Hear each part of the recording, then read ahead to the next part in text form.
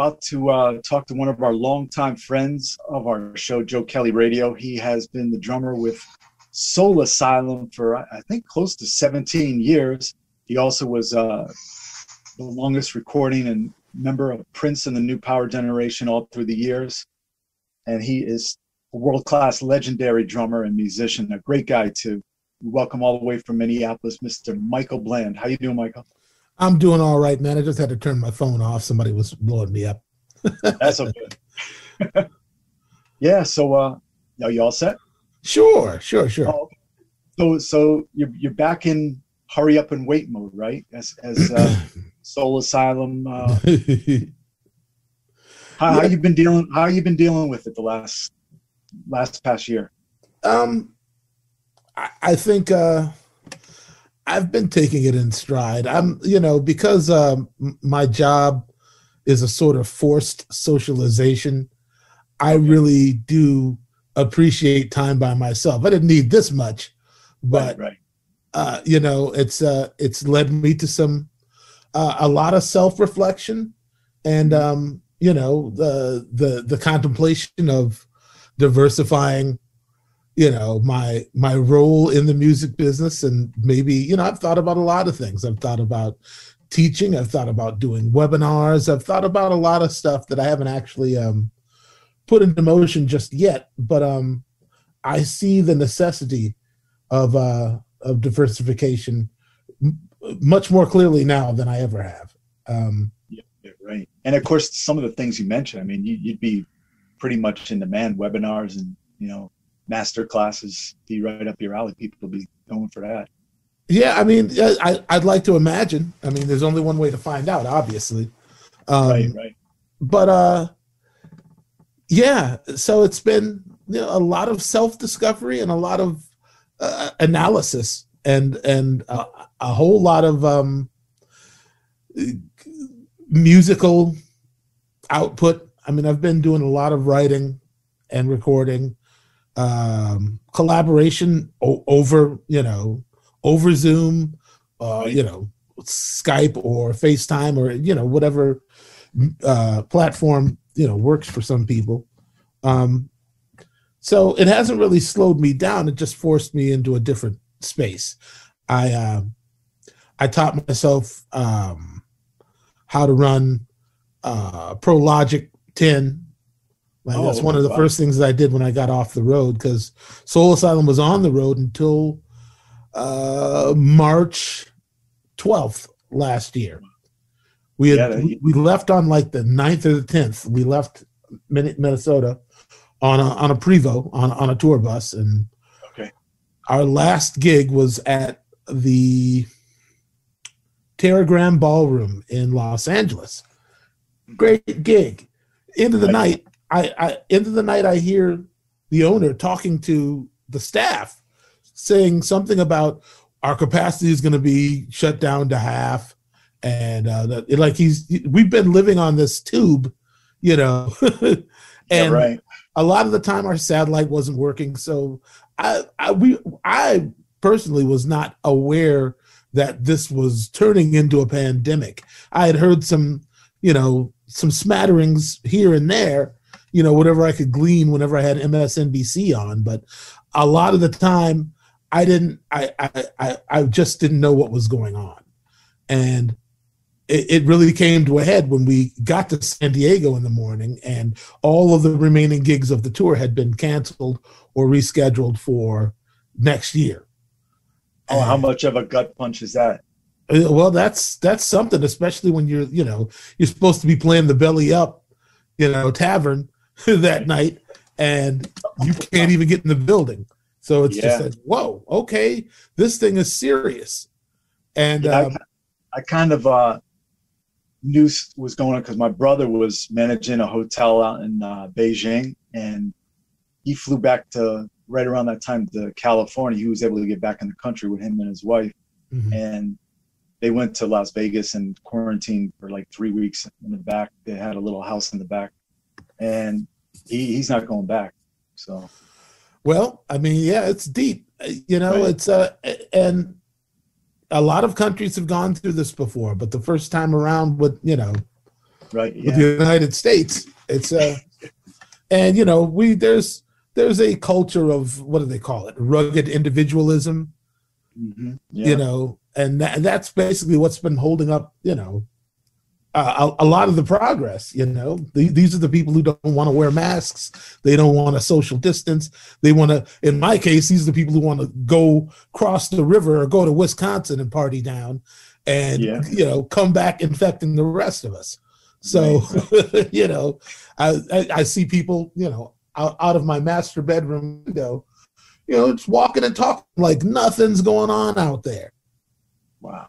It's so I mean, it is what it is, but it just, we forget that America is a young child, right.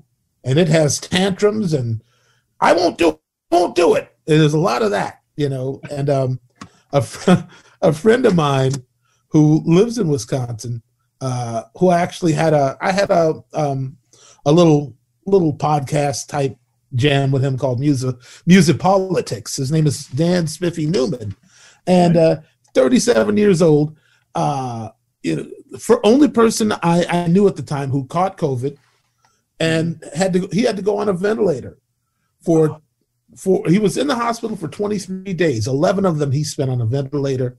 Before they put him under, he had to say goodbye to his wife in the event that he wouldn't come out.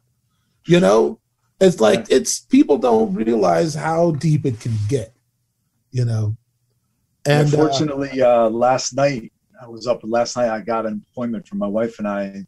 Saturday we're going to get the vaccine. So, right on, man. That was good. Yeah, but it's like you're staking out Ticketmaster online trying to get concert tickets. And after a while, you're so wired, you're just like, take you to 4 o'clock or fall asleep. Yeah. Well, it's How about your way with the vaccine? Are you guys any close to getting it? I mean, actually, just before, like a little bit ago, a person that my wife is working with, who's a kind of an important person in the world of diversity and inclusion. Apparently, they gave her a list of she'd get 100 people vaccinated, and so my wife just told me this morning that we may be able to be on that list. So, hey, so a glimmer of hope for everybody. That's cool.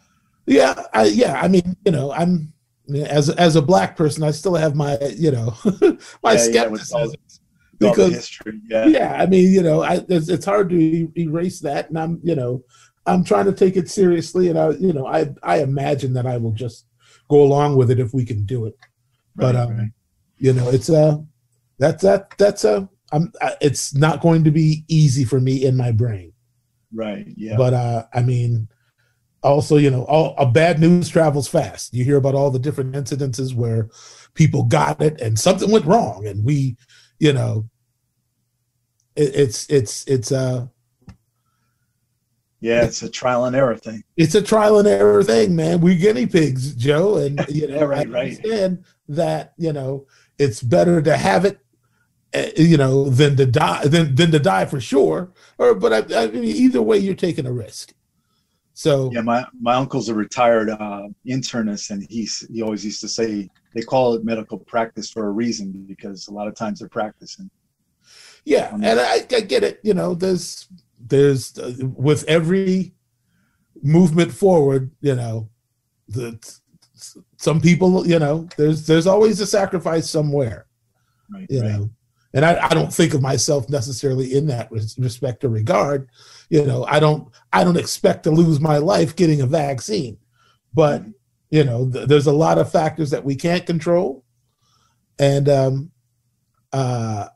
especially in the business that I'm in, if I'm going to return to the touring world when it's supposed to be, when it starts to open up, I'm going to need some sort of some form of protection. So yeah, because you're in the midst of who knows what. And we have orders. Yeah, we got potential dates in June, and coming up as early as June. Outdoor shows. Yeah, outdoor shows, and so it could be timely, you know, I imagine for the general welfare of those who I'm around, the best idea is to just go ahead and get the shot if I can get it. So my special guest right now, he's been on the show numerous times. Great guy, Mr. Michael Bland, out of Minneapolis, St. Paul, and he's taking a little break for us because of COVID. Soul Asylum, and 17 years. I wasn't wrong on that, right?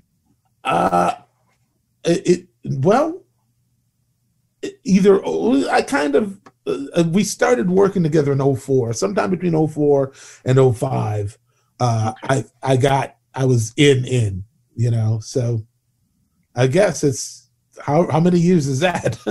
Yeah, 16 or so. So yeah, yeah, okay, so, yeah. So everybody, we all know we first became familiar with working with Prince and the New Power Generation. Of course, that was a long stretch. And, you know, you got back together recording and doing some live gigs with them years after that. But to commit yourself to a band right now, you're a member of Soul Asylum for so long. In your mind, did you make that decision like, hey, this is where I'm going to stay right now for a while? Yeah, I did. I found during the years in between when I was working for Prince and when I joined Soul Asylum, I had a lot of great adventures. I did a lot of work overseas. I toured with some name artists, and I think the thing that I found was that I get better results working with people who are from where I'm from. Okay. There's a certain kind of work ethic that goes on here that's not. It's colloquial. I haven't found it anywhere else in the country, and usually when it is working, it's because I've transplanted musicians who I'm familiar with into positions that I have the wherewithal or the authority to. The first thing that I did, Sonny and I were called to sub for a different rhythm section with this Italian artist in '97. Her name is Georgia.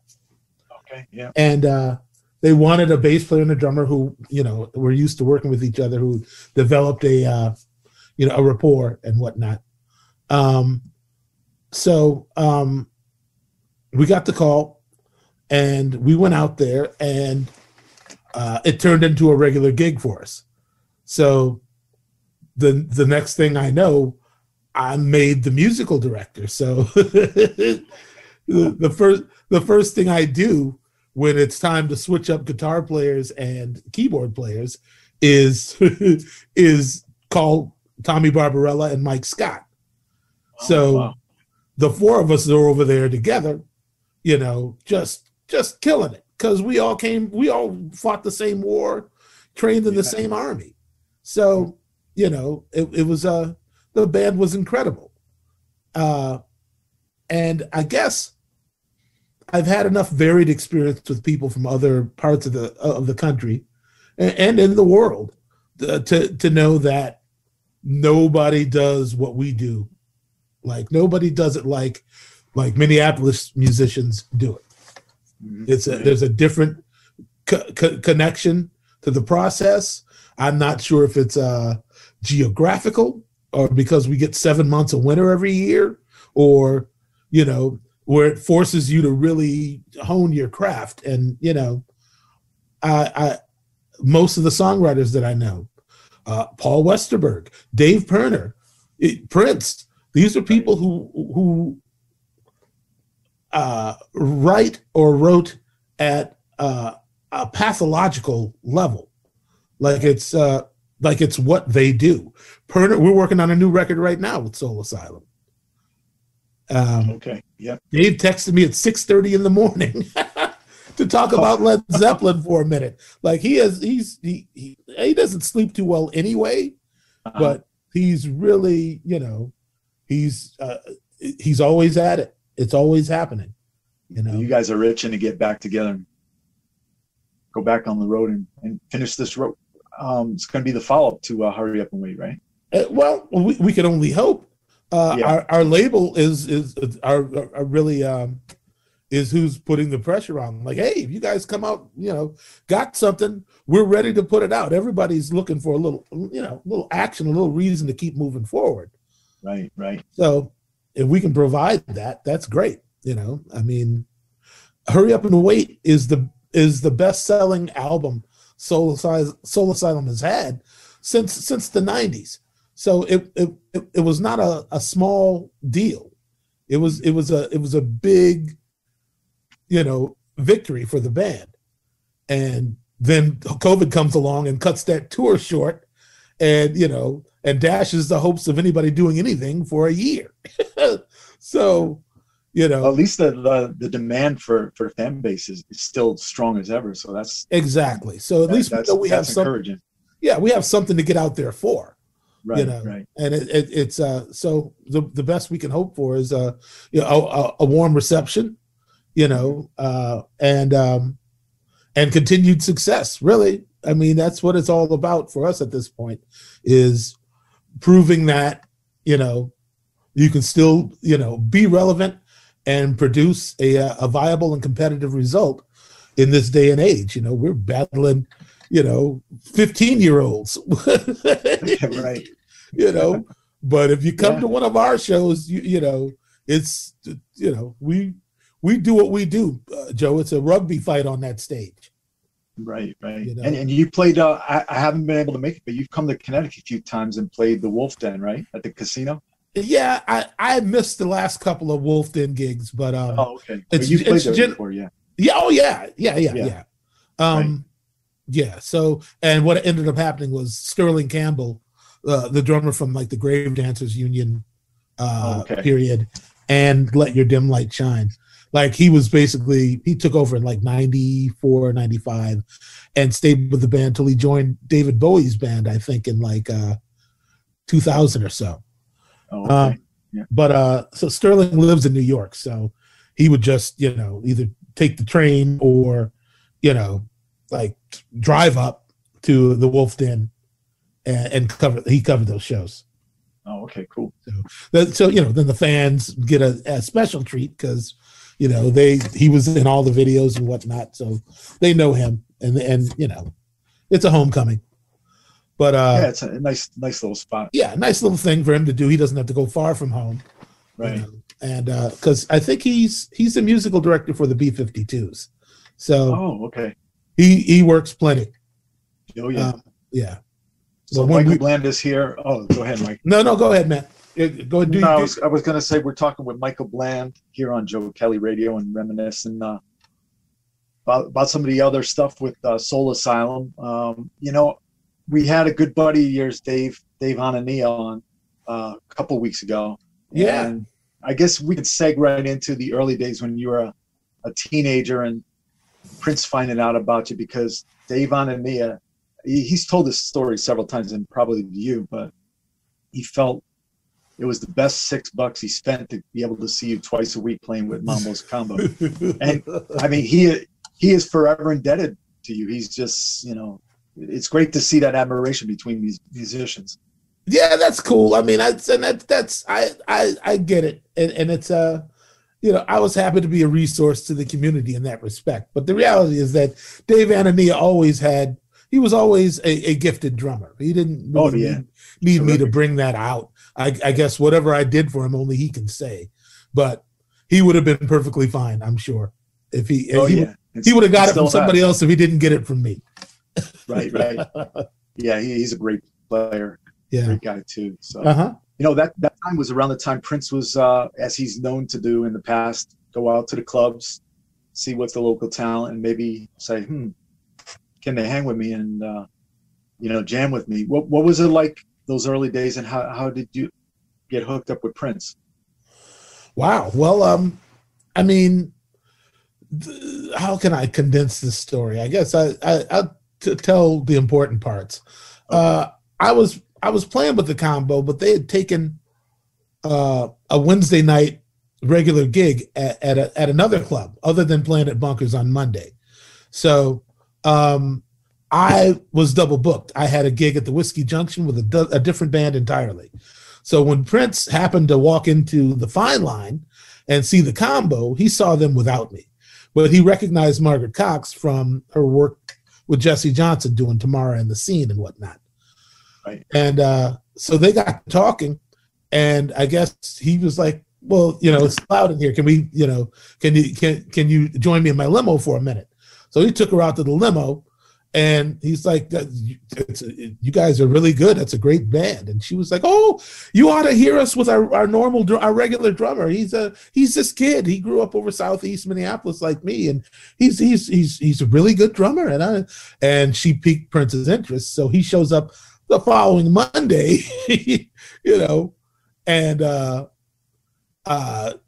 of eyeballs the band and is checking things out, and comes up to sit in. And I think that he more or less felt my potential immediately, because that led to a series of invitations out to Paisley Park to, he would have parties out there on a pretty regular basis. And also invited us out there to hear some unreleased material. I think the Batman record was just coming out, and Bat Dance had been out, had already been #1 and whatnot. And he invited us out after the gig one week to come hear, the record in its entirety before it came out. And that led to playing some music from Graffiti Bridge, and then he ended up working with Margaret in the studio, so we all got a chance to contribute in that respect. And it all kind of just led to, an official job offer. Now, your first tour with him was the new tour, right? Yes. Which was Japan. There's a really, you've probably seen this a million times, but a really cool overhead shot of you playing drums. Oh yeah, the when we I think that was from the Tokyo Party Dome. Man, right? Yeah, right.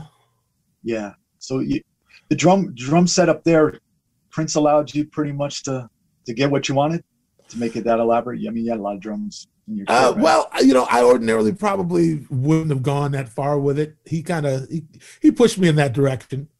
Okay. And in the video for Party Man, I had like a 32-inch kick drum, and he was like, when it came time to get a new kit for the tour, he was like, you should make sure you get a big kick, like we had in the video, and right.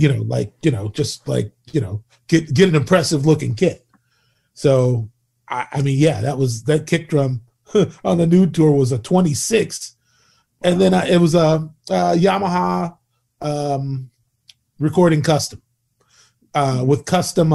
They actually they did the hardware in some kind of gold plating or something. Like it was a custom job, like a custom job. 26-inch kick. The toms were 12, 13, 15, and then two floor toms, 16 and 18. And then just, whatever. Zildjian was the first company to really openly, embrace extending. They extended an endorsement deal right away. Yamaha was I didn't get to be endorsed by Yamaha until actually like 97 or 98, after I had done my run with Prince, because they really wanted their name on the front of the kick drum head and so on and so forth. Now, a lot of them, a lot of companies are like that. And right. I told the rep that I spoke to, I'm like, well, Sheila's with Yamaha, and she didn't do that. And they're like, well, our relationship with the Escovedo family has gone on for many years.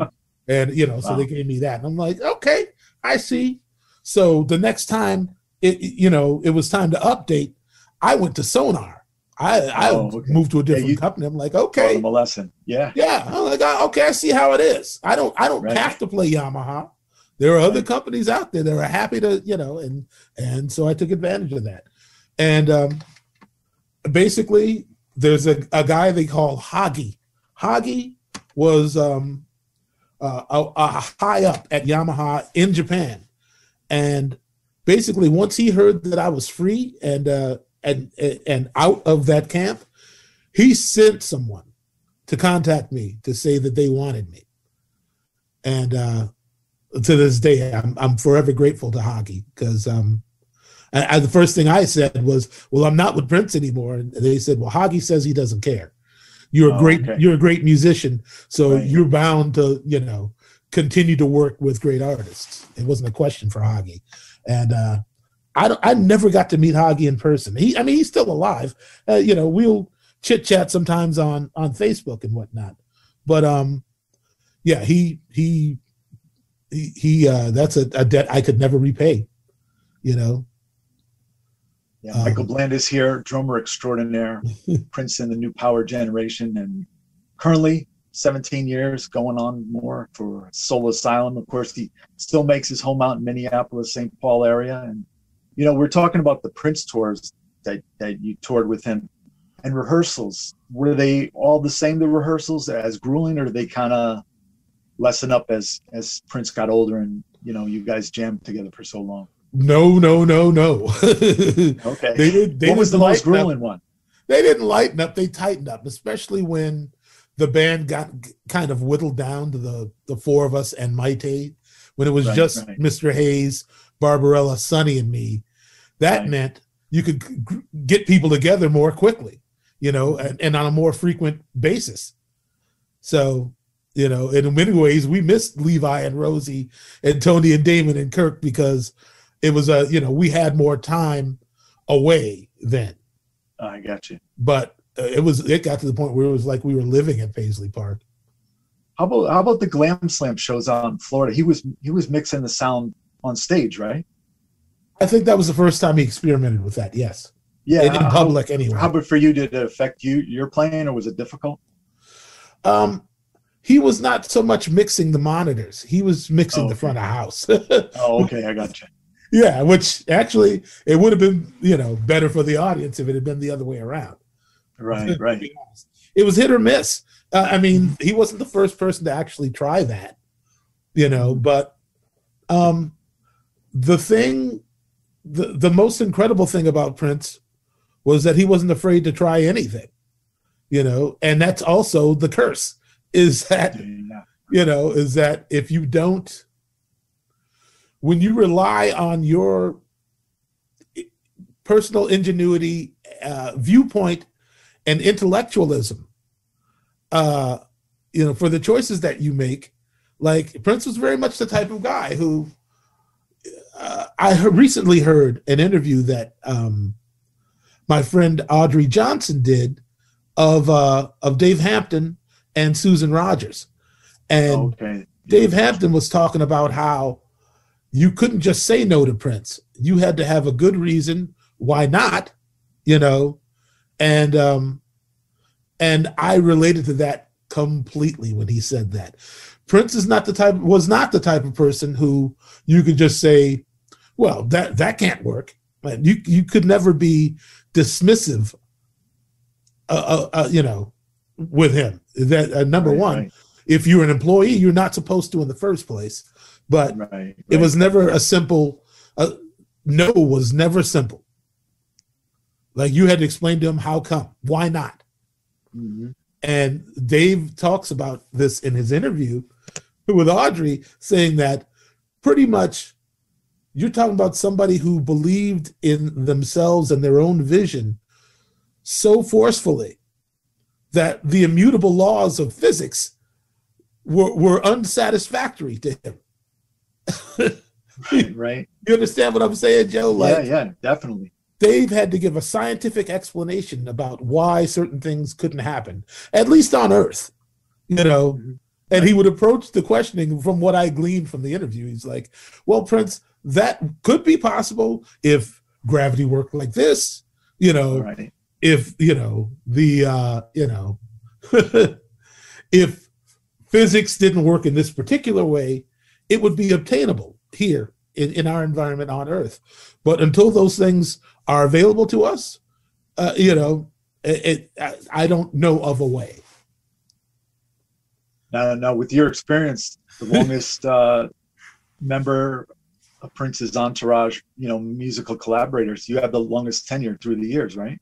That's what I heard. That's what they recently. keep saying, yeah. And I'll let them say that. What I've learned is that, let people just, there are people out there who think of this as one big contest. And right. You know what I mean? Like every time I look up, there's a poll, right. I mean, even though, in Prince's interview with Chris Rock, he names me as the front runner. Right. I don't know if people just forgot about that. It's like I am the drummer he chose with his dream band.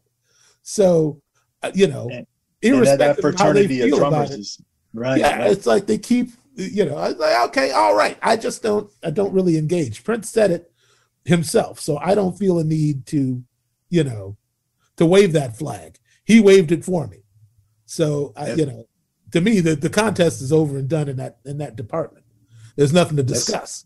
Speaking of that interview with Chris Rock, I was outside. It was like a general admission, a standing room, and I was freezing my ass out on the streets of New York, Roseland, waiting to get in. But he was doing the interview. It was in January or February. Oh boy! And he got in there, and it was, I found out later he was doing the interview with Chris Rock. Sure, it was a great show. It was, Roseland and everything. It was great. Oh yeah, I mean, it's. That's the other thing I tell people. It's like, they were like, well, what do you think of his bands before or after? I'm like, listen, what I learned from working with Prince is that you got to be a bad person. You got to be bad if you're going to hang with Prince. I don't care which band you were in, who came before me or after. You had to have real talent and a real ability to remember things, like you had to have good recall. Like it wasn't just about how many chops you got, it had to do with how quickly you can turn a result, how quickly you can understand what's happening around you. Like your reflexes and your impulses all have to be in alignment.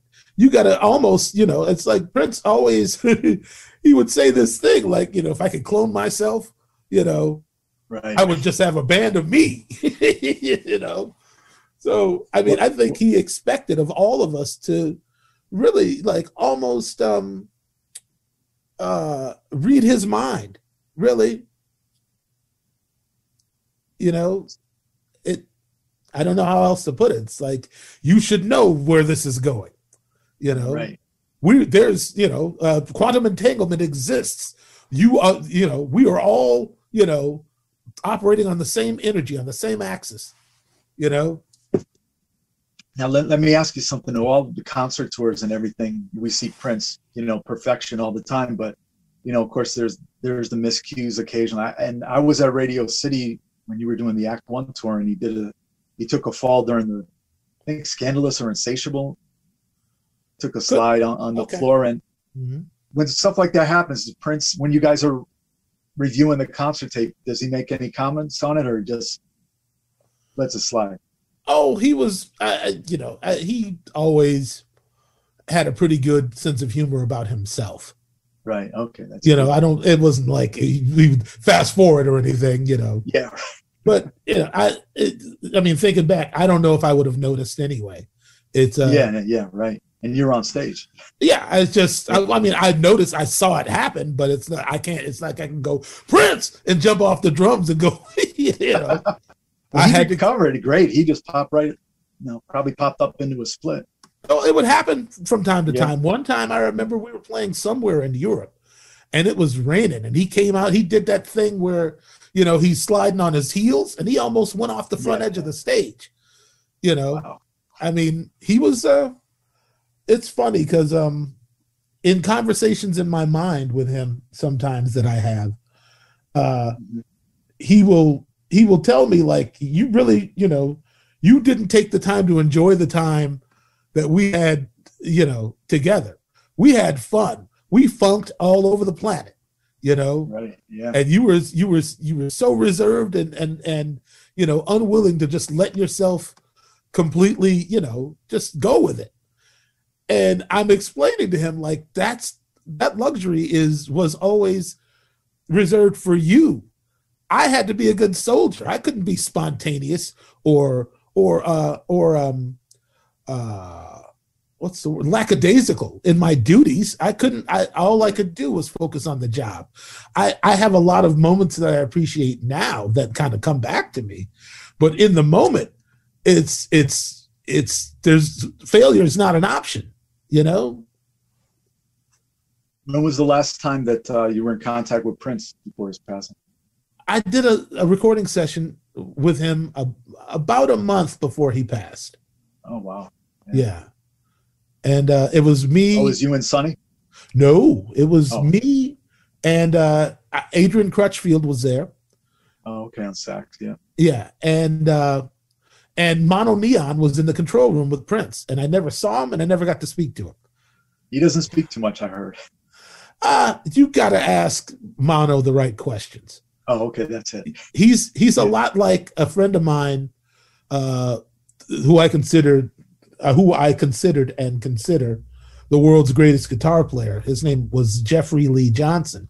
Oh yeah, mutual friend. Yeah, great guy. He was, the end all be all in guitar players as far as I'm concerned. Mono was kind of a disciple of Jef, I found out when we finally did talk. And wow. What happened was we were rehearsing for the XL Center tribute for Prince in October of 2016. Right.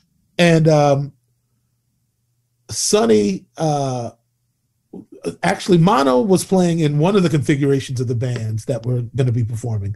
And one day he got there early and we were rehearsing with Morris and Tommy. And it was early going in the rehearsals.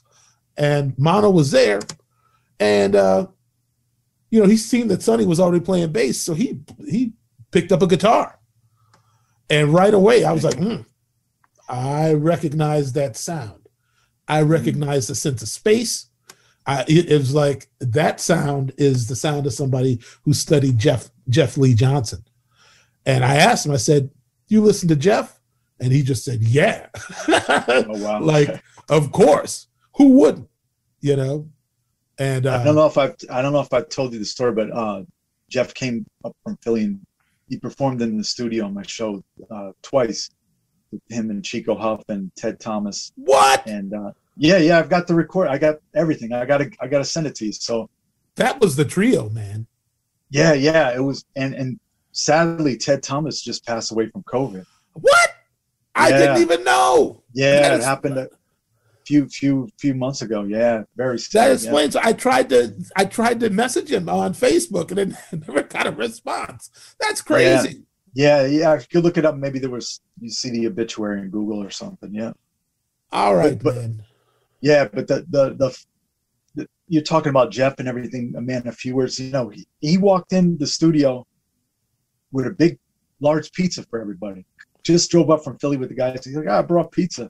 And we went in the back room and we were jumping between the two studios. We recorded in the back room the live stuff. And I said, do you want to do a sound check? He says, no, let's just play. Uh-huh. And he just went straight in. And the thing is, I couldn't do a sound check. And Ted had his full drum set in there. So on the first song, the drummer got the solo. He was featured on the whole track. He was so loud. But you even out the levels after a while. Oh yeah, after a while. But they were laughing because I think he did the song. We had to do the songs first because he had to go into New York. He was the drummer with Amro. Okay. So he was rushing to the show, and we went to see Jef at the Knitting Factory in New York. It was a great show. Mm-hmm. Same guys were playing, and then I got home the next day from work, and he left a message on my phone. He's like, I really appreciate you inviting us up to the studio. He's really, really thankful and everything. But he goes, I'm thinking of leaving the business. He was like a tortured genius. Yeah. I saw somebody recently. I can't remember who it was I saw talking about this. Like if people keep, they were talking about Patrice O'Neal. It was I saw a documentary recently. Yeah, on Comedy Central. And they were talking about how he'd rather have somebody walk up to him and say, man, you suck, than to say you're the greatest comedian in the world, right. You know, because his surroundings didn't look like that. Mm-hmm. Like he led his life, but he didn't lead the life of like Eddie Murphy or somebody who, you know, had the spoils of, you know, success. And I think part of that was, you know, his unwillingness to play the game, you know, and that's fine. Some people are not made for the game. I get that. You know, Jef Lee, similar situation. I saw people all the time walking up to him saying, you know, like, you changed my life. You're the world's greatest guitar player. And he was like, yeah, tell my bank account that. Yeah. You know? Yeah. Like, you know, I mean, literally, there was a jazz festival in France, and I knew one of the guys who was there, who was working on the staff, and he talked about how Jeff Beck was just in awe of Jeffrey Lee Johnson. Wow. And you know, Jeff was kind of freaked out by it. Like, dude, you're Jeff Beck. I'm nobody in your universe, you know? I also heard that when Jesse Johnson joined D'Angelo, Jeff was he was working with, what's her name now? Yeah, Esperanza Spalding. That's right. Yeah. So I don't know if that affected the fact that he couldn't go out with D'Angelo at the time, or in any case, they called Jeff and asked him to take the train up from Philly to kind of run the book while Jesse was there, so Jesse could, you know, kind of catch the vibe. Right. And I heard that Jesse was like, "Why don't y'all just take this dude?" You know, like, you know. And Jesse, Sonny and I did a trio gig with Jesse a couple years back. Okay. But I mean, you're talking about a natural on guitar. Right. Jesse he's born to do it.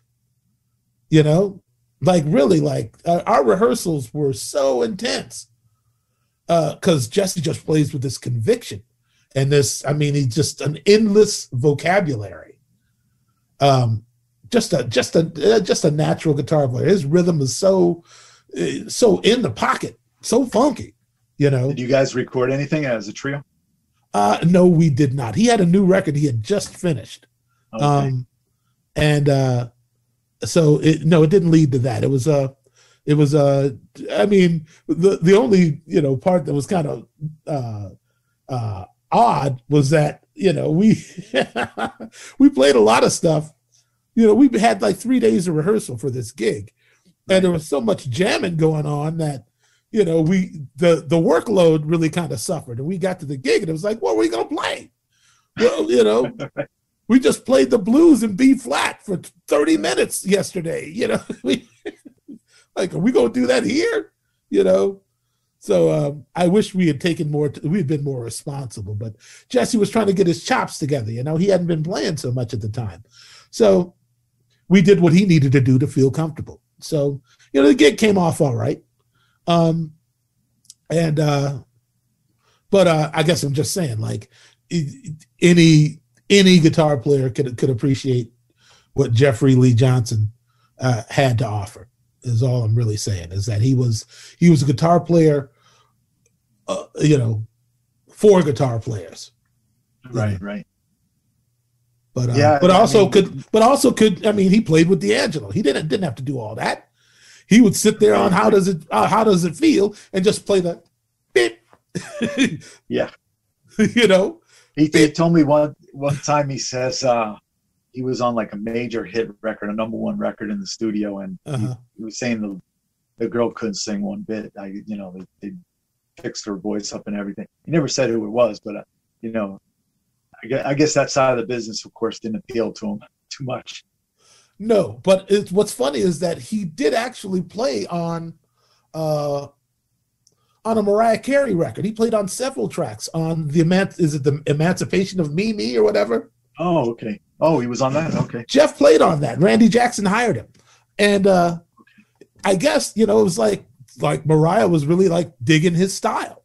You know, she was, you know, like they got to talking, and then like, you know, some gopher or some handler came out and like, you know, spirited her away. But it was like they really got along, like, you know. So I think it really comes down to you know, the fact that it is it's a grab bag. You don't know how people are going to be, what kind of talent they really got, you know, till you get in the studio. And you know, it's a complicated business, man. You know, and yeah. Go ahead.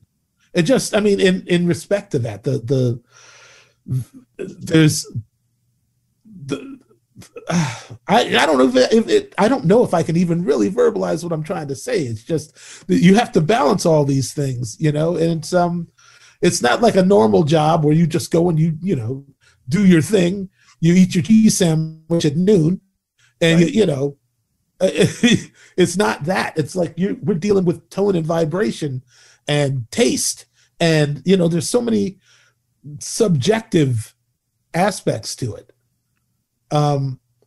That you know, it's hard to tell exactly what goes wrong when it doesn't work, because there's the potential in every corner. Right. So I get it. You're your own business enterprise as well, right? Music business. Yeah, I mean, really, yeah. You were kind of all your stuff, yeah. Well, yeah, I have an LLC, but you know, it's you know, it's a complicated business to be in, and that's why I guess I've poured water on so many people coming up to me trying to get lessons or get their kids involved. I'm like, you don't know what you're asking for. This is not a life for anyone. Mm-hmm. Unless that kid's got the curse, he'll just shine it on and keep moving. And I'm like, you don't have to encourage musicians to play music. You don't need to encourage them. It will happen on their own. You know, how do I get my kid involved in music? Don't teach them how to do, you know, mathematics. Teach them how to do, you know, teach them a viable skill, you know, that has a predictable pathway. Because this is not, everybody ain't made to do what we do. Yeah.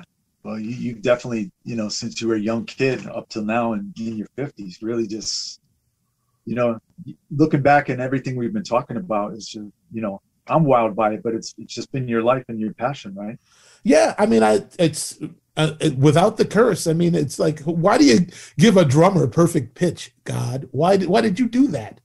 Why do I need to have so much information? You know, you read music, or you just play? Well, I never really developed my reading chops so well because my ears tell me everything. Yeah, I have perfect pitch. I don't need an instrument in front of me to tell you what notes you're playing wrong. Okay. That's how deep it goes for me. Wow. Yeah, Bernie Worrell was like that. He told me. Yeah. Who's that? Bernie Worrell. I believe that by how he played. Perfect, yeah. Jef Lee had perfect pitch. Sonny has perfect pitch. You know, it's there's a few of us out there, and it can be frustrating for us dealing with people who don't. Right. You know, because I hear music like most people see colors. I'm actually colorblind with a couple of different. A couple of different, like reds and greens confuse me. Oh wow! Certain browns. You still driving? Oh, I've never been. I don't drive. Oh really? Okay, I was just joking. Oh no! I don't. I don't. Yeah, my wife tried. Either. Yeah, I tried once, man, but I was a danger on the road. Okay. So I thought I actually knew a guy who drove drunk in high school and killed everybody in the car but himself. Oh wow! And it changed his life in a bad way. And I always thought to myself, I'd never want to be in that position. I'd rather go. You know, right? Yeah. I have to live with all that pain. Yeah, but you know, thank God I've never been in an actual like a car accident. You know, I've walked away from some dodgy flights in my life, right. You know, so I've been kept, you know, I was talking to not on air, but I was talking a couple months ago with your buddy Chance Howard, and he really had a bad accident. Oh Lord, yeah, I didn't know how bad until I talked to him. Sorry, go ahead though. Yeah, no, I think we probably talked to him about the same stuff, but yeah, he's working his way back from some serious injuries, and he just says he was overtired and coast to coast, and he was another musician, still plays at the club. He just fell asleep, he said. Yeah, he said he fell asleep 80 feet away from his house. Oh wow. I think he had done a double nighter in Chicago, and then had 2 gigs back to back at the Dakota Jazz Club here in Minneapolis. Right. And I think he said it was at the end of the first night. He just fell asleep at the wheel. He just overly exhausted himself, and it's an extension of the drive. Right. Chance Howard is brilliant. He's one of the best musicians I've ever known. He's a great singer. I mean, for Prince to just turn him loose on the musicology tour and just go ahead, man. Yeah. Go ahead, Big Papa. Go ahead, let him have it.